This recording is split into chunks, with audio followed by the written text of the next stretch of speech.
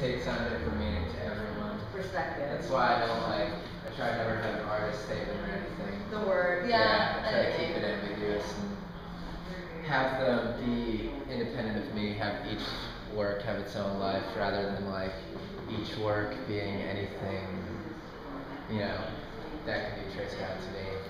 I don't put my name on anything. Good. Yeah. I don't know though, the signature does kind of like make the piece for years to come. Though you could, I wish you were doing a secret signature. You kind of are. 222 actually. is my signature, I guess. There you go. That's it. You know, I found that by having video, like of my art and of the process of art, and like when I say like, you know, it looks one way and then I completely change it, looks another way. Like, you know, like the process. I find when I do that, it's almost like the signature because you could just look it up. You know, like, hey, it's that guy, or like it's that chick who did that thing, just in case like you saw her jewelry when it was, you know, the first 100 pieces to now there's this one thing that, you know, it through like through media, like now we have these really cool like it's a visual history. It's kind of wild, right? Like Google's like keeping all this shit for like I don't know, it's a useful tool.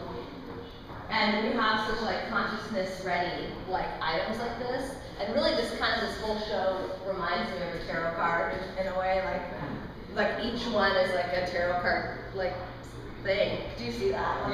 Like it's got, I mean, I really feel like I want to share it with people. I'm not gonna tell me, but I'm just here chatting. Which one do you like the best? These guys? Definitely, I think the one that takes the crown for me is the key. Yeah. So rad. Yeah, I love the key and nothingness. Yeah. Yeah, you know, it has a place too. It has a place and a being and a thing. I think that's why that one seems to be popular for her, because it has a place it is, you know, like this is like the dimension and the thing. This is like dimensionless. Lots of crazy crap's going on. But it looks awesome. It looks great. It's just like doo-doo-doo. This one is a little bit on that point. But you're right, and they should put it in the center. Yeah. Great choice. Yeah, I showed her and I had a skateboard, but it definitely didn't look like these ones. I like the black mat.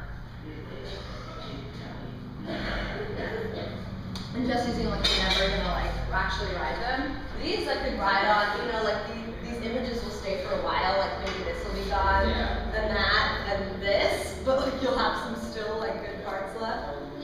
Which I feel like is a key to designing skateboards personally. Yeah. Because of the, you know, the use.